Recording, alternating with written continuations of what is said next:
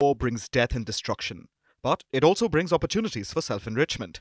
This has always been the case, throughout history. That's why you have the term soldier of fortune.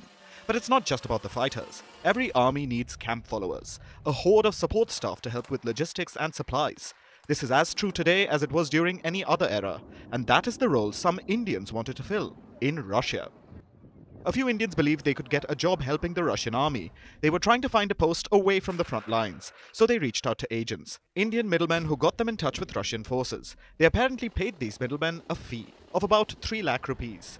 That's when they were told they had gotten their jobs. The Indians say they were promised back-end roles, with pay reaching almost 2 lakh rupees per month. They were also promised a 50,000 rupee monthly bonus. So the Indians caught a flight and arrived in Russia. They went from all over India: Uttar Pradesh, Telangana, Punjab, Gujarat, Jammu and Kashmir. The exact number hasn't been confirmed. The estimates range from between 10 to 21. But the fact is that there are Indians who went to Russia to get jobs as support staff.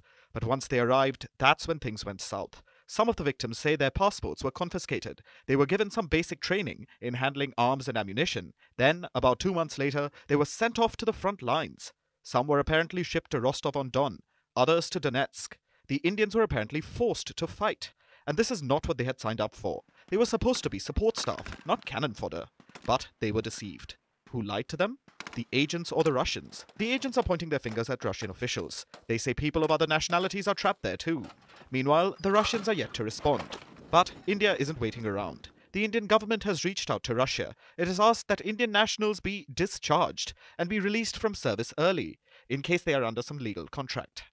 This may not solve the problem, however, because reports say some Indians aren't keen to return. They want to recover their 3 lakh joining fee before heading home, which causes a headache for the Indian government.